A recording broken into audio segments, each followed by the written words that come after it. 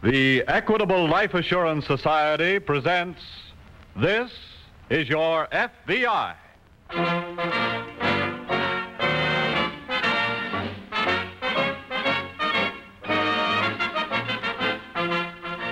This is Your FBI, an official broadcast from the files of the Federal Bureau of Investigation, presented as a public service by the Equitable Life Assurance Society of the United States and the Equitable Society's representative in your community.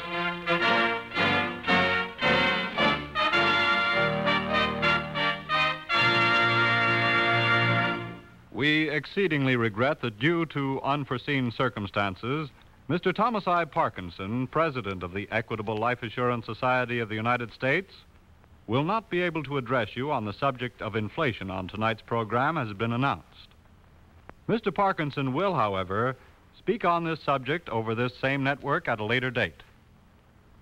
If you've been listening regularly to these FBI programs, such as tonight's case, which will open in just a moment, you have heard the word cooperation used a great many times.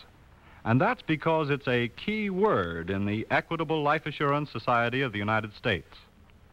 86 years ago, a group of self-reliant men and women cooperated to found the Equitable Society, to assure each member more security than any individual effort could provide. And now, the sound common sense of such an enterprise is revealed once more in the yearly report of the Equitable Society to its members. Just published, this report is so interesting that later on I want to tell you about this book. A book which proves once again that by serving its members, the Equitable Society serves America.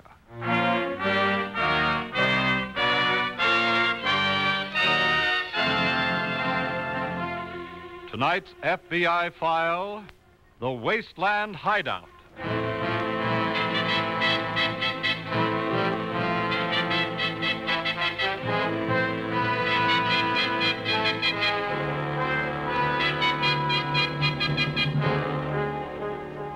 Far more numerous than the so-called psychopathic killers, and dangerous to more people, are killers of the type dealt with in tonight's case from the files of your FBI. Professional criminals to whom murder is merely another tool of their trade, who kill without cause, real or imagined, solely as a means to an end. They are, indeed, the dealers of sudden death.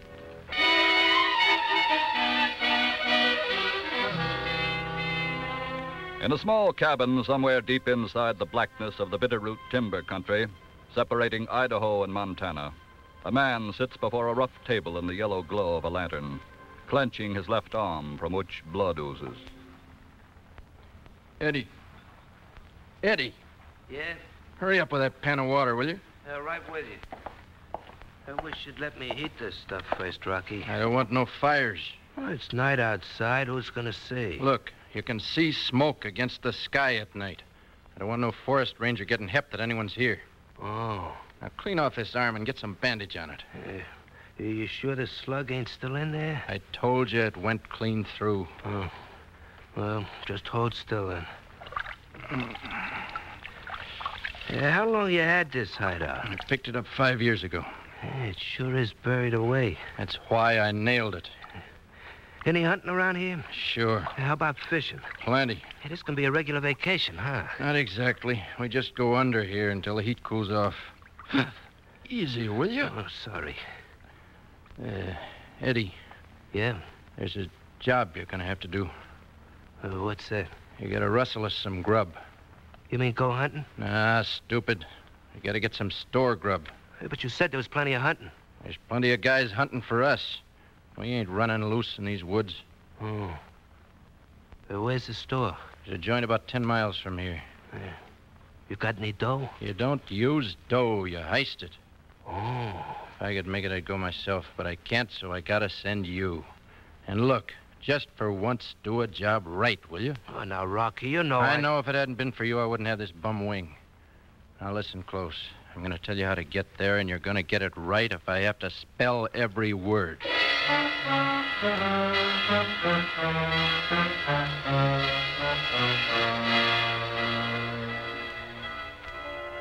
Pop Culwell's combination filling station and grocery store on the highway through the Bitterroot country is not too heavily patronized, but enough to keep him going. And the radio on the counter is enough to keep him company. Pop is sitting on a box in his store reading a paper and listening to a musical program out of Spokane. Then suddenly... We interrupt this program of music, ladies and gentlemen, to bring you a special police bulletin. Well, what's All motorists and persons living on highways in the area comprising southeast Washington, northern Idaho, and southwest Montana are warned to be on the alert for 2 men who escaped from the federal penitentiary this afternoon after killing a guard. Well, what do you If know? you should see them, go to the nearest phone and call the police or the FBI. Under no circumstances, engage them in conversation. They will kill without provocation. Oh, no, it's Here are their descriptions. Edward Corning, age 35, 5 feet Turn it 6 off, mister. inches Huh? tall, Turn it off. weighs 100... Where'd you come from? I just walked in. You're one of them fellas That's that just... right. What you want here? Groceries, a big stack of them. And I need a car, too. Well, you ain't getting neither one. Oh, no, you don't. Jerk. Hey, Pop! Pop! Pop, I gotta get my girl home and... Hey, mister, where's Pop? Maybe I can take care of what you want. I gotta talk to Pop. I gotta get some gas on the cuff. Where is he? Don't come back here. Oh, it's okay. I always... Oh, gee. I told you not to come back here. What happened to him? He had an accident. His head's bleeding. Leave him alone. You did this to him. Dick, are you going to take... Don't come in here, Midge. What's wrong, Dick? Stay back. Don't come in. Come on, Midge. Let's get back in the car. Wait a minute.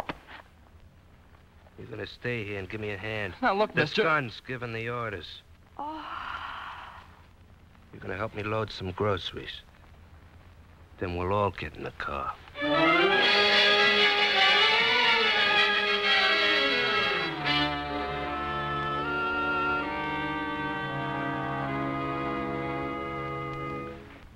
How are you feeling now, Mr. Caldwell?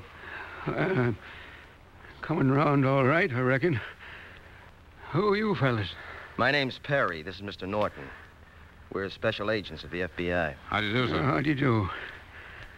Well, now, that beats all. How'd you know I was in trouble? We didn't, Mr. Caldwell. Huh? We're on the trail of 2 men who escaped from the federal penitentiary. Yeah, I know. I heard it on the radio. It was one of them that walloped me. Yes, we had an idea it was something like that. When did it happen? Well, it was right after 8 o'clock. That was only 30 minutes ago, Jim. Yeah. We can't be very far behind them now, especially since they're on foot. On foot? We found the car they stole down the road, abandoned, burned out bearing. What'd they come here for, Mr. Caldwell? Well, there's only the one came in. He wanted some groceries. Groceries? Yeah. Oh, then they must have a hideout somewhere around... Wait a minute. What is it, Jim? It's a girl's compact here on the floor. Well, no. Where'd that come from? The initials are M-E-L. You know who that might be, sir? M-E-L. Oh, sure. That can't be nobody else but young Midge Ellen Lancaster. Lives back in Summit. I see. And if she was here, then Dick Barstow, who's sweet on her, was here with her for sure. Does he have a car? Yeah, he practically lives in one. And that accounts for the fresh car tracks outside by the gas pumps, Jim. Probably means more than that, too. Do the parents of these youngsters have phones, Mr. Caldwell? Yes, they do. All right, we'll call them, George. Right. And if neither of those kids is at home, the bandits have them in their car, too. No telling where they are by now. Let's get on that phone quick.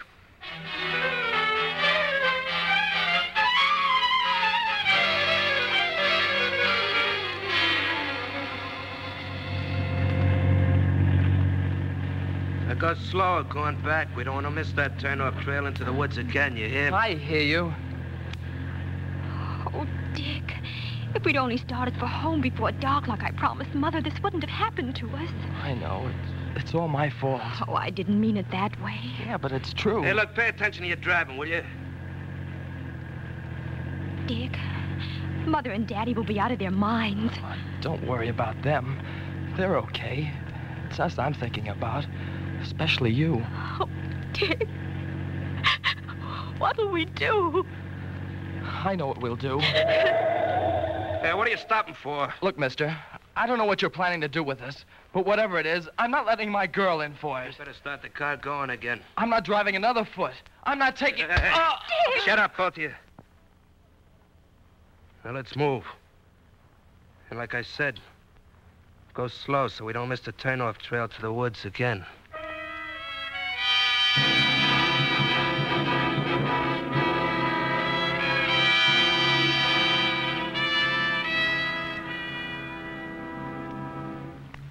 Yes, sir. And try not to worry. I'm confident everything will turn out all right. Yes, we'll keep in touch with you. Goodbye, sir. Well, I guess that cinches it, Jim. Both kids are missing. While you're at the phone, George, you better get out an alarm on the car and the boy and girl. Oh, sure. Hello. Hello, operator. Oh, get me the FBI office in Spokane right away, please. Yeah, that's right. I'll hold on. Say, George. Yeah? Those car tracks outside turn around going out of the drive and head east. Now, if they kept driving steadily after leaving here, they couldn't have made more than 50 or 60 miles. What are you thinking? Let's get the office to contact police at all points 100 miles east of here. That'll block all roads ahead of them. Right. Then if we don't get a report back here in a reasonable length of time, we'll know that they've holed up somewhere in this area. Well, let's hope they keep driving through. Well, if they take to the tall timber, that'll be rugged hunting. Yeah, wait. I think I've got the office. Hello? Hello? This is George Norton. Get out an alarm right away on this car. Black Ford sedan.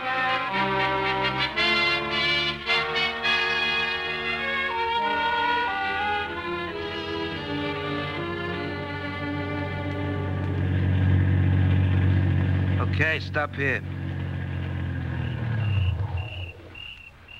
Get out, both of you. Come on, Midge. We have to do what he says. Dick, I'm scared. Just hold my hand. Walk ahead of me. Head for the cabin. Come on, get moving. Dick, what are we going to do? We'll get out of this some way. Don't worry. I hope you're right. Yeah, this is it. All right, inside you kids. Eddie, what is this? Oh, hiya, Rocky. Hey, did you think I was never coming back? Who are these kids? They brung me here. What? I used their car. Oh, you I had to, Rocky. Why? Well, they come in the store right after I slugged them. Slugged who? The grocery guy. Oh. Well, you sent me for groceries, didn't you? Look, mister. Shut up. I won't shut up. We want to go home. Eddie, this puts us in a real jam. Well, I couldn't help it, Rocky. Anybody see you take those kids? Anybody tell you? No. Are you sure? Hey, there wasn't anybody in the joint but the grocery guy. Look, what else could I do? You could drop dead. And, sister, cut out the crying. Not till you let us out of here. That ain't gonna happen, sweetheart. What do you mean by that? You're staying here, Junior. No. No. Shut up.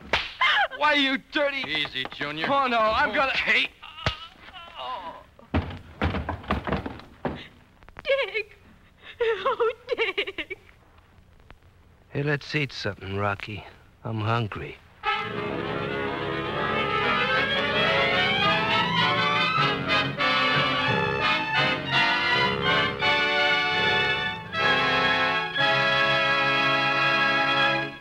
In a moment, we'll reopen tonight's FBI file.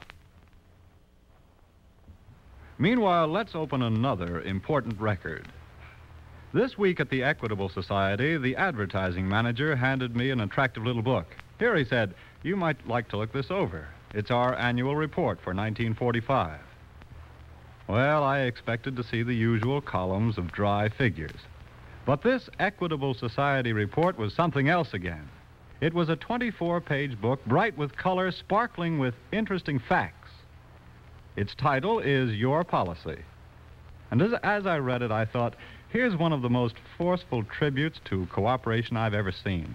It just shows what people can accomplish when they honestly and willingly work together for protection and security. Of course, this book, Your Policy, will be mailed automatically to members of the Equitable Society. But let me give all of you listening tonight some of its highlights.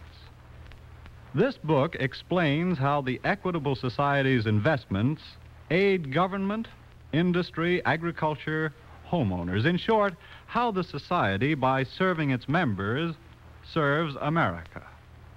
The book tells about the $238 million that the Equitable Society paid out in 1945, paid to widows and children, paid on endowments, paid in annuities, paid in dividends to millions of members. It tells what every war veteran should do to keep his National Service life insurance in force. And it tells you how your Equitable Society representative is trained to serve you in many, many ways. This isn't all it tells, but it's enough to prove to anyone that this week and every week for more than 86 years, the Equitable Life Assurance Society has been building security for you, your home, and your country. And now back to the FBI file, the Wasteland Hideout.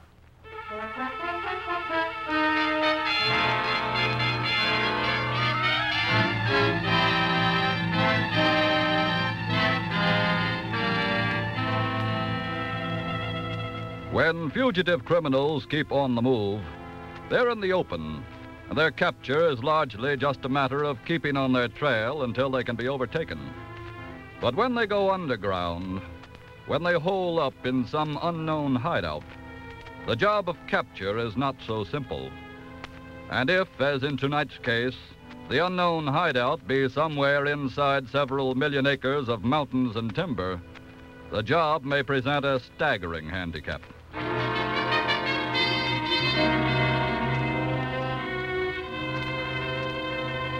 Some 2 hours have now passed since the man called Rocky struck down the boy, Dick Barstow, in the hideout deep inside the Bitterroot timber country. Back at Pop Caldwell's filling station and grocery store on the highway, actually only 10 miles as the crow flies from the hideout, Special Agents Perry and Norton of the FBI are studying a map and hoping the phone will ring. They couldn't possibly have had more than a 50 or 60-mile start from here when you put out the alarm, George. Yeah, I know. We've got police and deputies covering all roads east of here. I don't see how they could have gotten through. Still, the phone doesn't ring with any report. Then that's got to mean only one thing. They've stopped traveling. Here's some hot coffee for you boys. Oh, thank you, Mr. Caldwell. Take milk and sugar in it? No, not for me. Oh, thanks. Yeah. Say, Jim, if they've taken to the tall timber, what do we do now? Well, I'm afraid there's not a great deal we can do tonight. We stand a much better chance in daylight of finding some trace of where they might have turned off. Then let's be up at the crack of dawn and get at it. Right. You know something, boys? What's that? It'd be mighty funny if them convicts wasn't much more than spitting distance from here.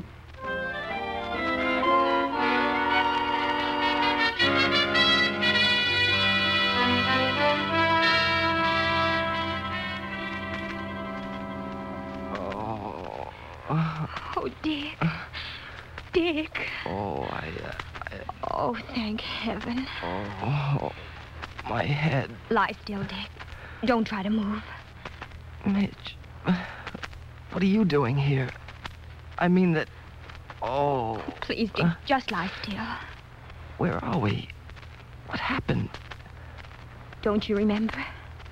Remember? Remember what? Never mind. Don't try to think. I'm just so happy that you're alive. I thought that horrible man had killed you. Killed me? What are you talking... Hey, wait a minute. I remember now. He slapped me and you started to fight him. And he slugged me? Yes. How long have I been out? All night. What? Look outside. It's daylight. Are we still in the cabin? Yes. Where are those men? They went outside a few minutes ago. Hey, then maybe we can get out of here. No, please. They're just down by the car. I can see them through the window. Oh. Dick, Yeah? I don't think we're ever going to get out. What do you mean? I heard them talk. They're escaped convicts. They killed a guard and then got away. They're very desperate men. Pop probably got killed, too. Yes. Dick, Yeah? if that's how it's going to be, they may kill us, too. And, well, there's something I want you to know. Yeah? Remember the night at the school dance? You asked me something? Yeah. About us getting married someday? Uh-huh. I didn't know the answer then. But I do now. Thanks, Midge. Oh, Dick. But don't, Midge. Don't cry, please. If we're going to have to die, then... Hey, wait a minute. Maybe we aren't going to have to die. What? Let me get up. What are you going to do? I've got an idea. If those men only stay out of here long enough, it might work.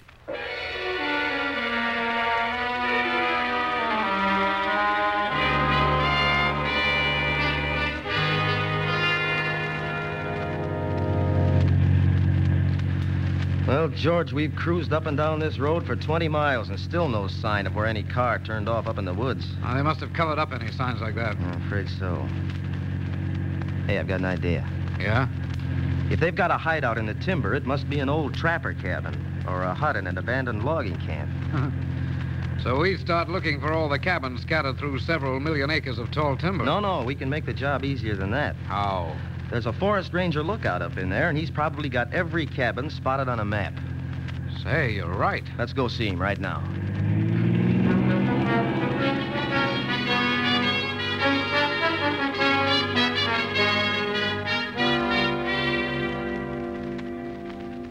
You FBI fellas have picked out a pretty good job for yourselves, I'd say. How do you mean?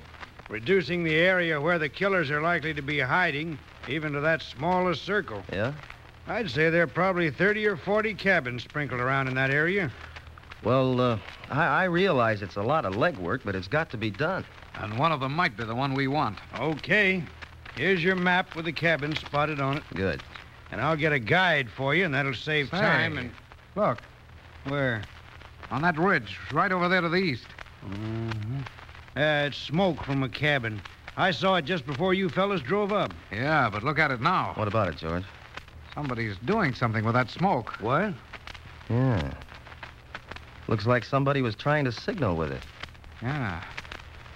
Say, where is that on the map? I can locate it in a second on the fire finder here. Good. Jim, if that smoke is coming from a cabin in the circle we laid out, it'll be the first one we go to. And in a big hurry, too.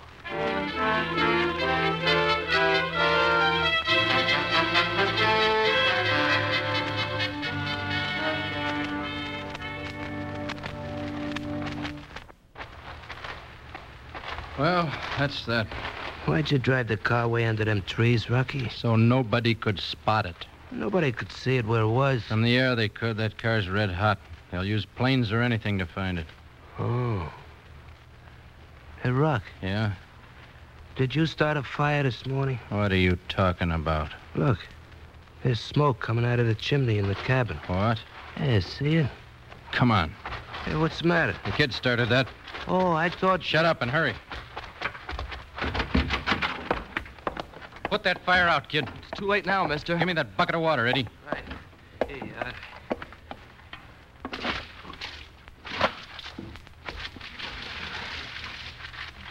There. What'd you set a fire for, kid? I know what he set it for. How long you been at it, kid? Long enough, I hope. Well, we're not going to stick around to find out. Are we leaving, Rocky? Yeah, stupid. What are we going to do with them? What you should have done at the old man's place when they came in if you had any brains. Dick! Wait a minute, mister. You got no time to argue now, Junior. Look, kill me or do anything you want to, but let her go, please. Not a chance. Drop that gun, you. Rocky, look out. I'm not dropping any gun. Rocky. All right, keep this other man covered, George. I'm sorry, young lady, that you had to see that. Thank you, mister. We're special agents of the FBI. And I imagine they were your smoke signals, huh, son? Yes, sir. Good work. And now we're going to take you both home to your folks. Come on.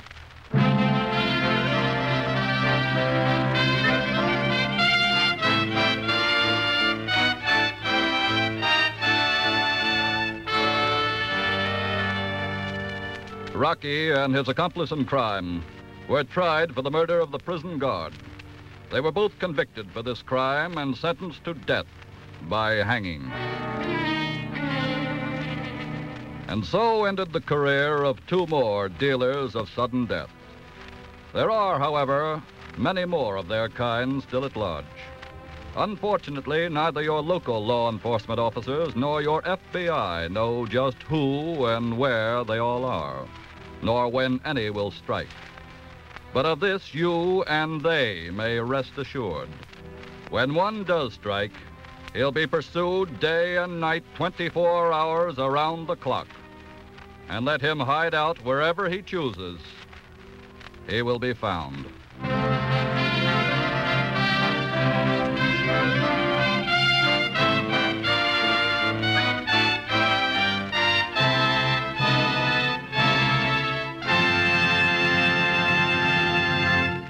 In next week's exciting program, which we'll tell you about in just a moment, This Is Your FBI, will present new evidence to prove how well the FBI guards national security. And in the booklet called Your Policy, the same one I was talking to you about a few minutes ago, the Equitable Society presents new evidence to prove how carefully and intelligently the Society protects your financial security through life insurance. If you're not already a member of the Equitable Life Assurance Society, ask the Equitable Society representative in your community for a free copy of this booklet. It's so interesting, so easy to read. Get a copy from your Equitable Society representative, a neighbor whom you ought to know anyway, for like your FBI, he is constantly working for the protection of you, your home, and your country.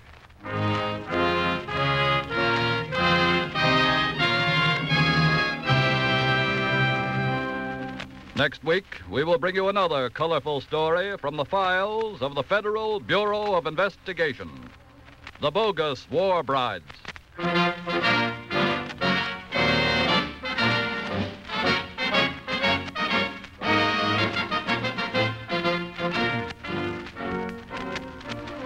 We exceedingly regret that due to unforeseen circumstances, Mr. Thomas I. Parkinson, President of the Equitable Life Assurance Society of the United States, was not able to address you on the subject of inflation on tonight's program as had been announced.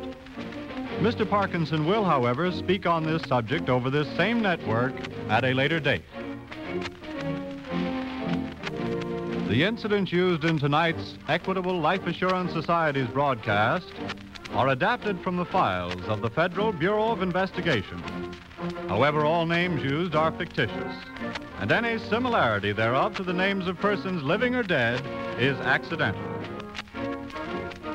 Tonight, the music was under the direction of Frederick Steiner, the author was Frank Ferries, and your narrator was Dean Carlton. This Is Your FBI is a Jerry Devine production. Now, this is Carl Frank speaking for the Equitable Life Assurance Society of the United States and the Equitable Society's representative in your community, and inviting you to tune in again next week at this same time when the Equitable Life Assurance Society of the United States will bring you another colorful story from the files of the Federal Bureau of Investigation, The Bogus War Bride, on This Is Your FBI.